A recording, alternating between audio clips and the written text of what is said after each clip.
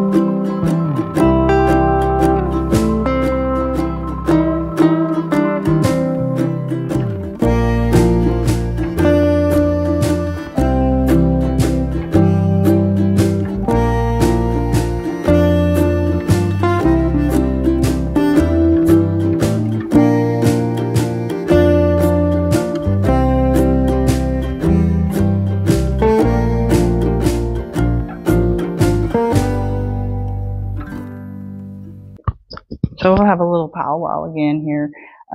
So what I did was my one arm movement. I started with my arm. That's the arm I use the most. And I did 8, and then I reversed it. And then I used my arm that I use the least, did the same thing with that, and then I did them together. Then I laid on my back and did a 8 with each leg, both going in the right direction and then reversing. I did that with the arms as well. You go the first direction and then the second, reverse. I did the same thing standing. Did what I felt was just natural way for me to start walking in a figure 8. And then at the end of the first 8, I stopped and then I switched my direction and went what I thought was not my main direction, right? So this is the thing, is that the 8s help move things through our system. You can do 8 with massaging areas of the body as well. There's all sorts of ways that you can use the 8 as a way to move the self, get the self moving. And this can be something that you can use anytime, any block. If you have a block where you're just trying to get through the day and you can't, do some figure 8s at some point, at some part of your body, and then reverse it and see if you can get yourself unstuck. This can help with attitudes. If you're feeling low and down and you can't get out of that funk, we'll do this for 2 weeks and see if you get out of the funk, you know. Anyway, I hope in the future to bring more things that help us get unstuck. So this is the second video in the series, and maybe later on I can revamp these to be better, but I do just want to start getting this information out. Thank you so much for joining me. My name is Tara here at Elevate. I do appreciate any of you that come here and watch the videos, and any other way that you do help elevate this channel of mine. I do appreciate it. So thanks again, and I'll check in with you soon. Bye for now. Okay.